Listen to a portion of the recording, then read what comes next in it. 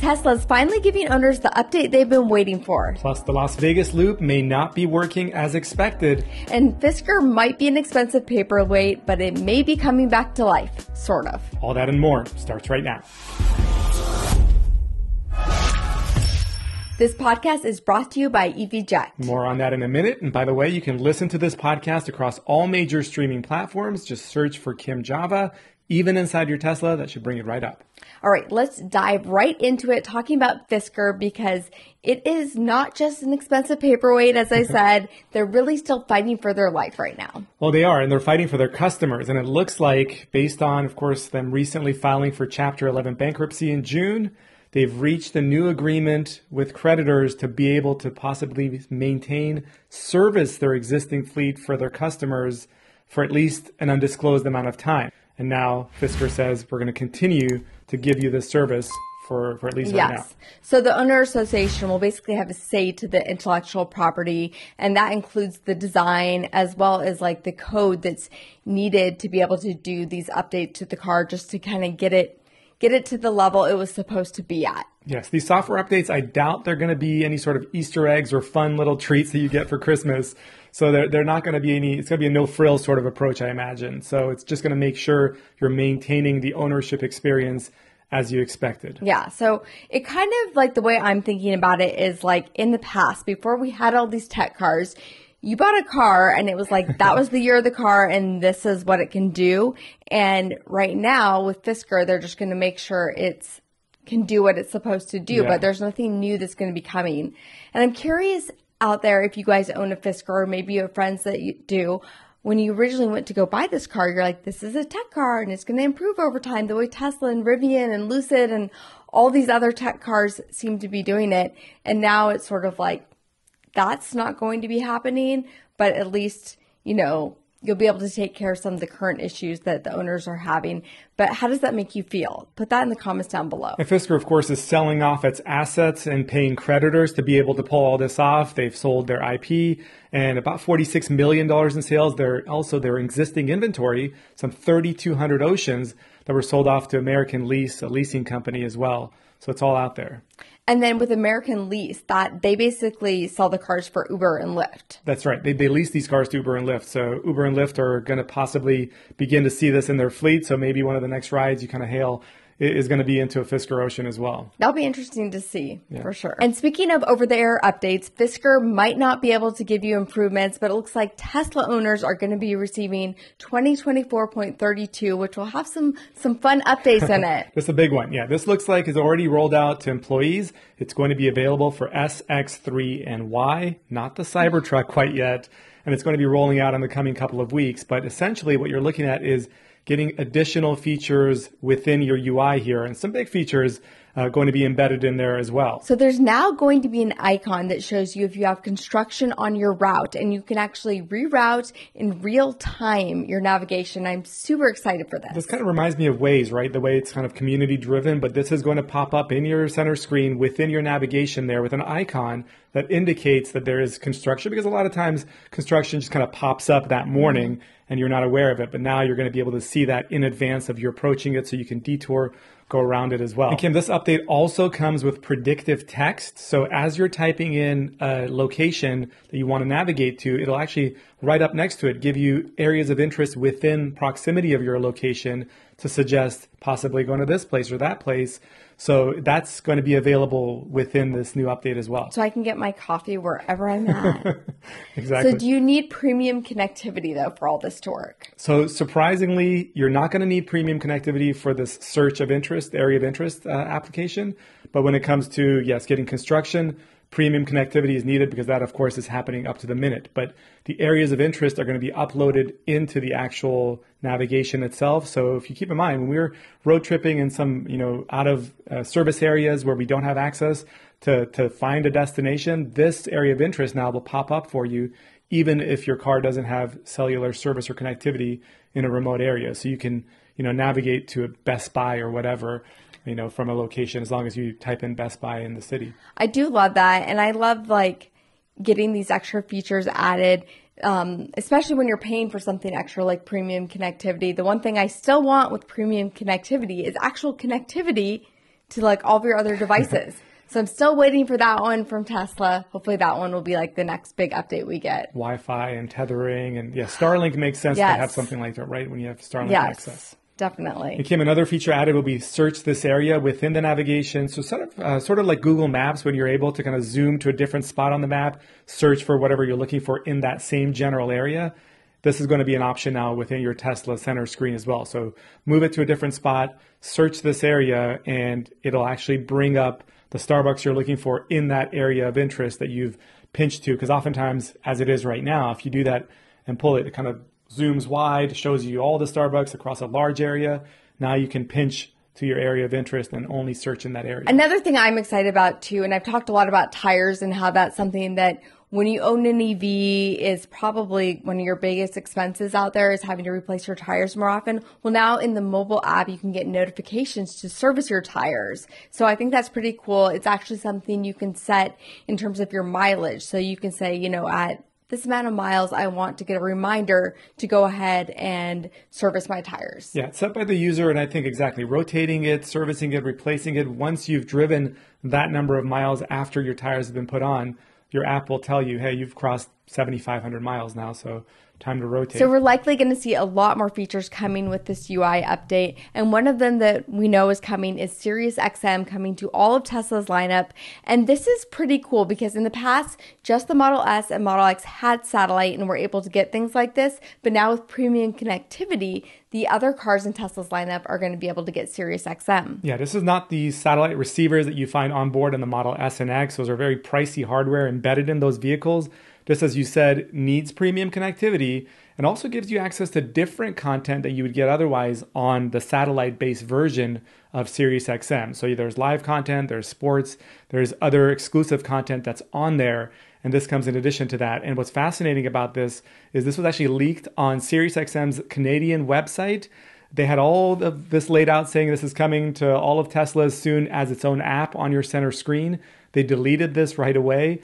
But of course, this was located and screen grabbed and shared, and now we can kind of see what to expect here with Sirius XM. So I think Tesla wasn't quite ready to release all this information, so they quickly were like, "Hey, take it down, take it down." Yeah. But I'm pretty sure it is coming. I believe that this is going to be here soon, and I think it's exciting news. But it does make me wonder if the Model S and X are going to be getting rid of their satellites in the future. They've always been all for trying to minimize hardware and make the products cheaper and more affordable by reducing any excess hardware.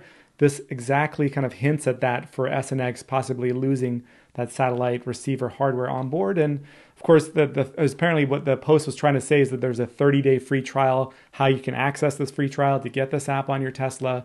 So this, again, will be available, we think. Are you excited about this? This is something you've had in the past on previous cars. I've never really used it before. Yeah, way back in 2005 or 6, I had Sirius XM, or I guess it was just XM radio back then.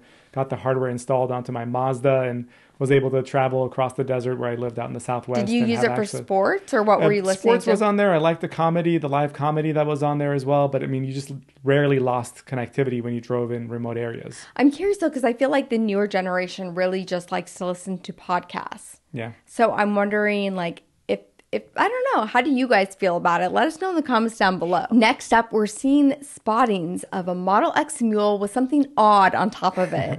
Yeah, and if you know anything about Tesla's vision, it's vision-based. What this mule has is LiDAR approach and kind of the outfittings of a LiDAR on board of it.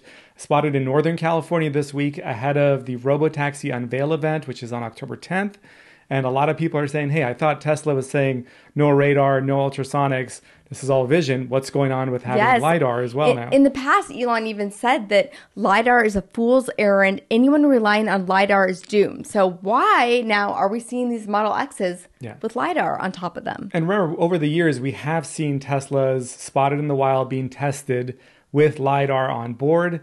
A Verge article earlier this year suggested Tesla was backtracking because FSD with vision-based wasn't going to be working, and Elon Musk quickly jumped on and said, no, it's actually not even a thing anymore. We're not going to be utilizing this.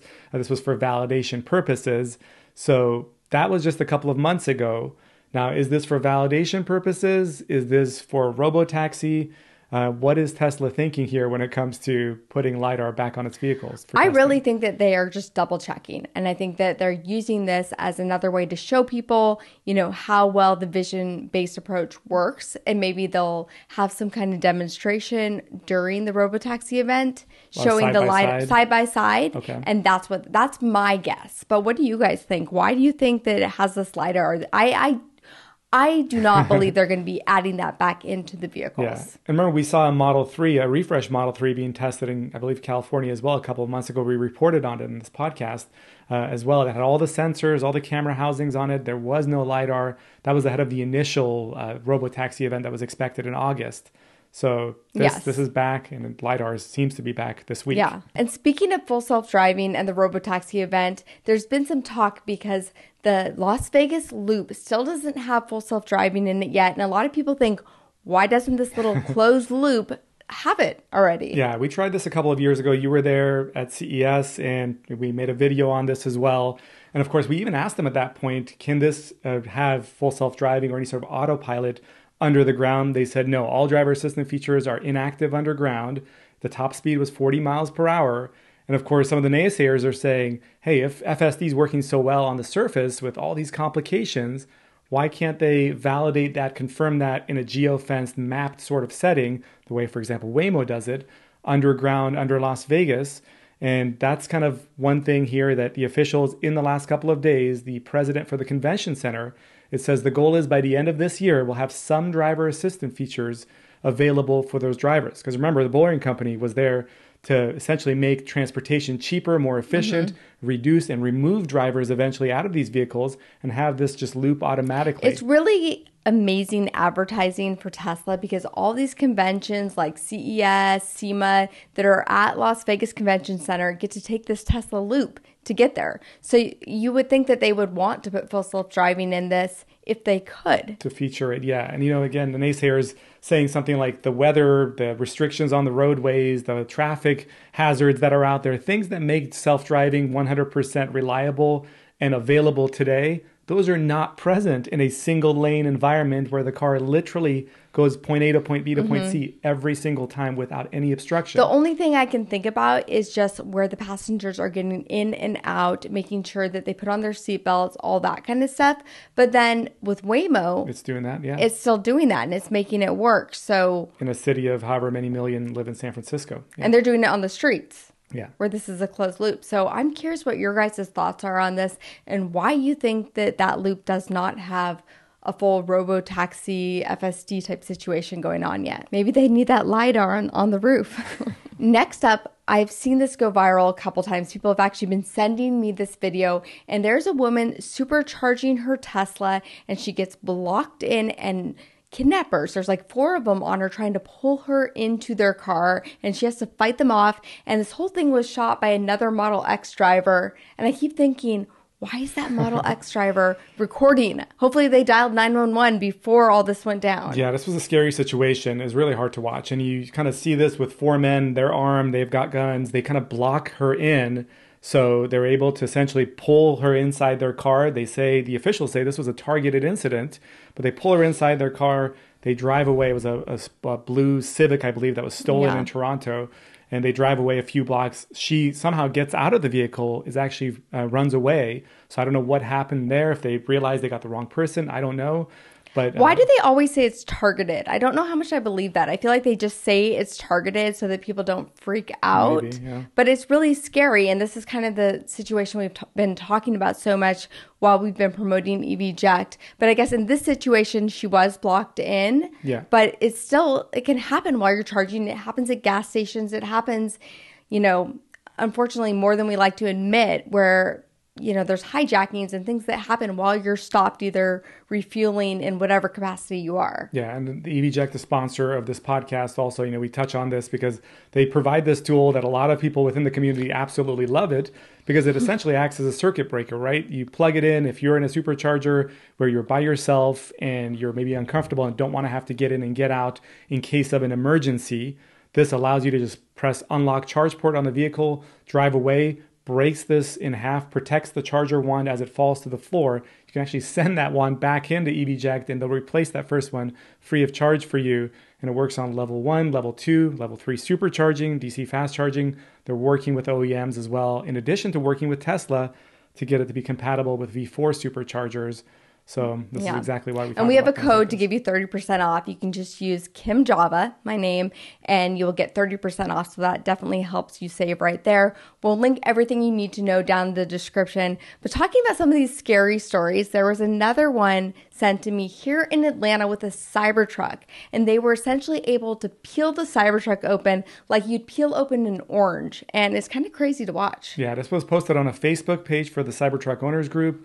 And essentially what you're seeing is someone pulls up, they scout a Cybertruck, it's late at night, they scout it, they get something out to where they kind of pop the top edge of the Cybertruck window, which I thought, was more resistant or armor glass of some way, but this was able to shatter pretty easily. They pull the window down, reach in, open the door, get in, grab a backpack, and they're out of there.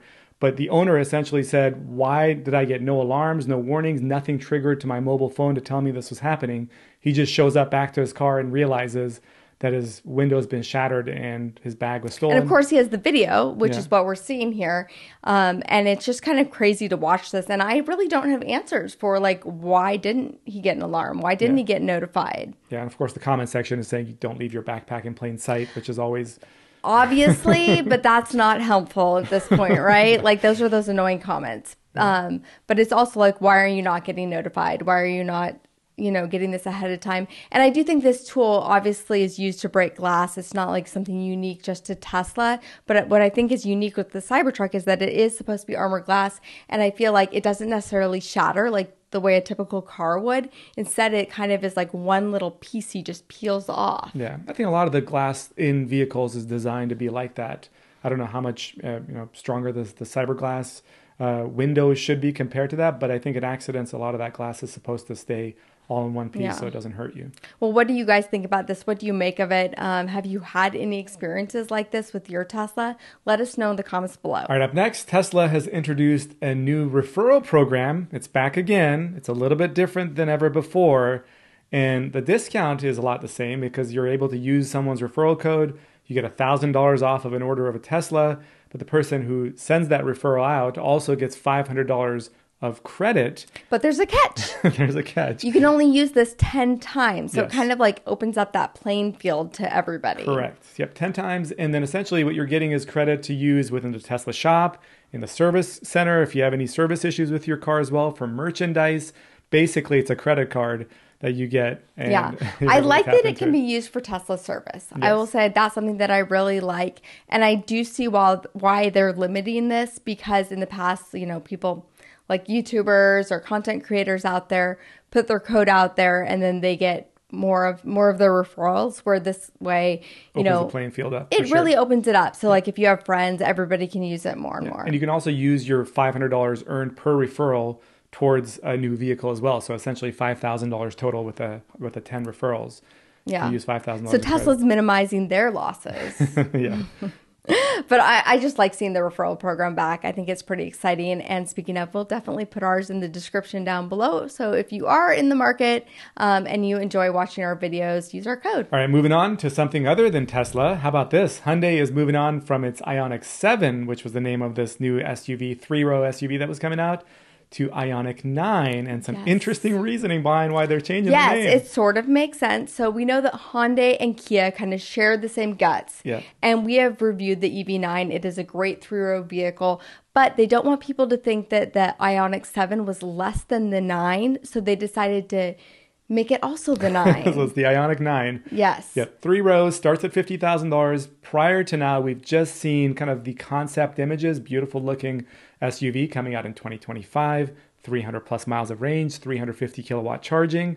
What they're saying now with this latest release here is you're able to see a camouflage version of it spotted by Carbuzz out in Colorado being tested, and kind of get a good idea of what the headlights may look like, very vertical kind of LED layout there, wide athletic stance again. And it's supposed to be a pretty luxurious I'm excited to SUV. test this one out. I love testing out the 3-row SUVs. It's interesting to me that they call it like the luxurious SUV, because like $50,000 starting price is a good starting price. But I feel like in this field, that's actually a pretty on the more affordable side for like a 3-row SUV. Yeah, I mean, we saw the EV9, it says starting prices in the 60s, but you can probably end up with it in the 50s according to the dealer prices right now. So, I mean, but I don't know if I would call the EV9 luxury. Okay. Would you call it luxury? Premium, maybe. Okay, yeah. But I don't even know if I feel like the Model X is luxury. Yeah, I know where you're going with it. I know what you mean. I don't know. How do you guys feel about that? What do you think of when you think of luxury? Like, I feel like there's a little bit of a difference. Like, it has the tech. Yeah. But I don't know if tech and luxury are the same thing. People confuse tech for luxury oftentimes, but yeah, I'm with you. Moving on, and this is a story I thought was super interesting because you don't necessarily think about Tesla from a police standpoint. So we get really excited as Tesla owners when we see Teslas out there that have been retrofitted to be a police vehicle. But I don't know, like as a typical driver, I don't know what a police needs for their vehicle and how that will feel in action. And some of them don't seem to really love it. Yeah, so for the most part, people have actually, the police departments that have had this across the country and made that transition to introducing Model Ys in a lot of cases to their fleet have really come to enjoy it, including some Model 3s as well in the fleet. And of course, there's cost savings, there's performance benefits as well. But the Menlo Park Police Department in California says, we tried, we're proud that we tried, it just didn't work out for us.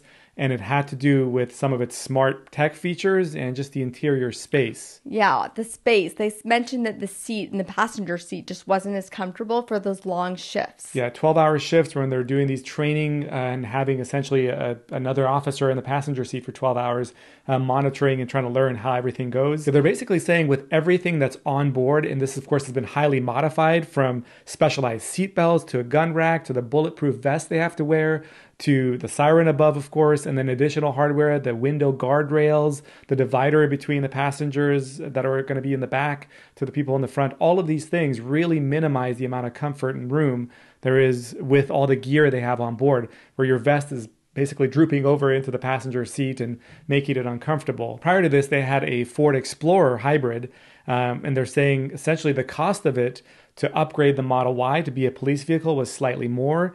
And in addition to that, a Model Y itself was more expensive than the Explorer hybrid. So about 33% more expensive. They weren't able to offset the cost. And on top of that, some of these smart features you're mentioning. Yeah, so what's interesting to me is I think the typical driver really loves these smart features, but from a police standpoint, they might not be as helpful. And some of those, they talked about autopilot interference, a delay when they shift from drive. And this is something we have noticed. It's not like a big deal when you go from autopilot into drive, maybe a slight delay, but when you are trying to, catch another like a speeding criminal, maybe that's something that's really important, those couple seconds. Yeah, right I mean, there. obviously you could turn off some of these driver assist features. They talk about this corrective steering where you're trying to get off the side of the highway and it dings and wants to bring you back on into your lane. So these are all software based that can be corrected, but there's additional ones they're talking about where I guess standard police practice when you're approaching someone is to dim your lights, and it takes multiple steps to go into your center screen to dim the lights on board. And all of these little things that are convenient for you and I. The proximity locking, they said that can be an issue for them as well. And for me, this feels like a really easy software fix. I feel like Tesla should maybe get a focus group out there with police officers and say, hey, what are some of these features that you need, and have a special setting for law enforcement. Yeah, we could definitely have a special software go out only to those police vehicles, considering how much time, effort, and money goes into retrofitting them in the first place. So yes, that's something. It seems that could like be an easy fix, and I'm hoping this is something that Tesla will start doing. And articles like this, as much as you see them and you're like, how could these people not love having a Tesla? Listen to them, read them, take them in, and then hopefully Tesla does the same thing, and they can just improve them. And that's like the big benefit of having these software-based cars, and that's why I feel bad for some of these Fisker owners too, because they can't have these constant improvements that are easy to do with those software upgrades. But let me know what you guys think about this. Do you think it's interesting? I do want to see more police cars. I really want to see more of these Cybertruck police cars. I feel like I've been seeing lots of images of them over in Dubai, and I want to see more of them here in the U.S. That will be exciting, but I'm not sure how they can offset the cost with that one. Might take a little bit longer to offset. All right, final story today. Let's talk about Cadillac. I found this to be really interesting because you know how most automakers have kind of moved away from going all EV for now and trying to do this hybrid transition. GM included, they're kind of doing a little bit of a hybrid transition, saying that they want to give time for their customers to ease into electrification. Well, Cadillac, of course, subsidiary. Cadillac's part of GM, though. Part of GM. Cadillac says that actually they're going to be going in all in on electrics. They're not into this hybrid approach. They're going to have all in on their ICE vehicle, performance ICE vehicles, in addition to all in electrics. No in between point. And we've seen this with the IQ, the Escalade IQ that's going to be coming out soon, the Optic that was recently announced, of course, the Lyriq that a lot of people love. So Cadillac has introduced multiple EVs in recent months, and they're saying you're not going to see a hybrid from us. We love to give you great high-performance gas cars and great high-performance electric cars. I love it. I think that they're doing the right thing here, but, I guess we'll see. The future will see. Yeah, and with that, thank you guys so much for joining us on this podcast. And remember, you can get this podcast a day early if you go onto our Patreon and you sign up to be one of our patrons on there. Members get exclusive access to content, never before seen footage, one-on-one Q&As with Kim and I, and behind the scenes footage as well. So make sure you check that out. We'll link it below. All right, and we'll catch you next week.